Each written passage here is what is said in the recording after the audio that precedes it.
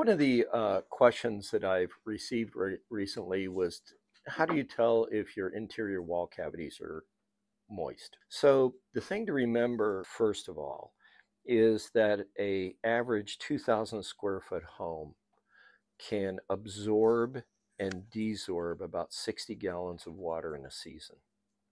I'm in Ohio, so it's pretty normal that if during the winter you open up a wall cavity and you pull the insulation back, you're going to see frost on the backside of the OSB board, and that is totally, totally normal.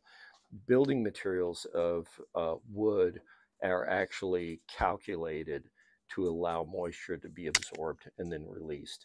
And so that's why you don't put like vinyl wallpaper on exterior walls, because now you've got a vapor barrier on the outside of the foundation or the outside of the wall. And then you have now put another vapor barrier on the inside of the wall, and you cannot have a sandwich like that. Moisture, when it releases from the building, has to go in either direction, but you cannot have a sealed unit because otherwise it'll never dry out and you'll just have all kinds of microbial issues.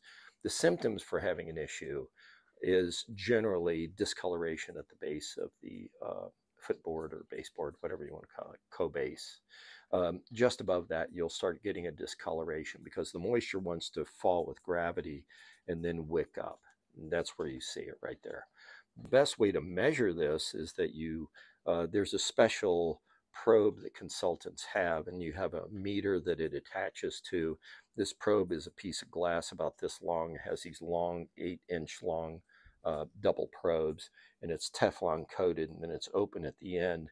You drill two little tiny holes and you slide this in, and you can measure the conductance of electricity across those two poles, and water carries electricity. Just always remember, ice does not. So if you're up in an attic or something, you're looking to see what's the moisture content of a frozen piece of wood, that's not going to work.